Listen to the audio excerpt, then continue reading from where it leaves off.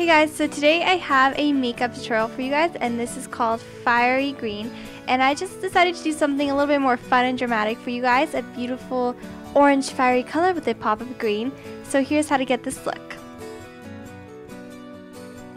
As always, I like to begin by moisturizing my face just to hydrate it and give it some shine.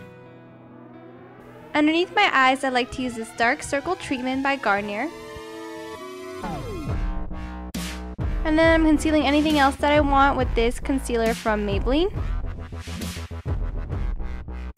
For eyes, I like to start off by prepping them with a eyelid primer. And then on top, I like to use a paint pot, just add some shimmer to the colors I'm going to be using. Into the inner corner, I'm adding this pink gold color, and today I'm going to be using my BH Cosmetics Tropical Shimmer eyeshadow. Then I'm going to follow it with this burnt orange right into the center of the eyelid. I'm going to mix it in with the coral pink. And lastly, I'm going to take a little bit more of a red orange. I'm going to add it into the crease.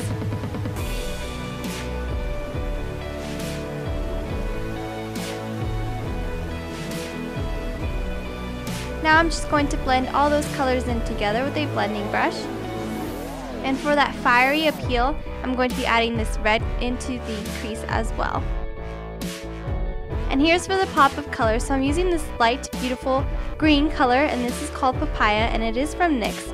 And I absolutely love it. Now I'm going to go on and curl my eyelashes and prep them for mascara. And for mascara, I'm going to be using my favorite Cat Eye Volume Express mascara by Maybelline.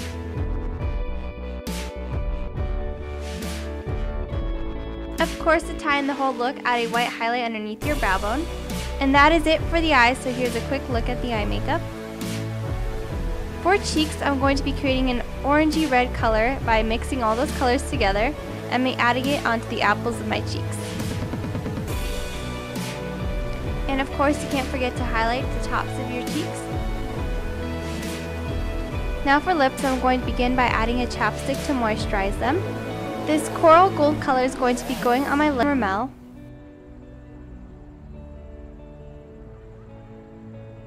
And that is it for the makeup. I love it. I think it's great. It's a pop of color. It's a lot of fun, and it is different. So if you guys enjoyed it, thank you guys so much for watching, and I'll see you guys soon. Bye guys.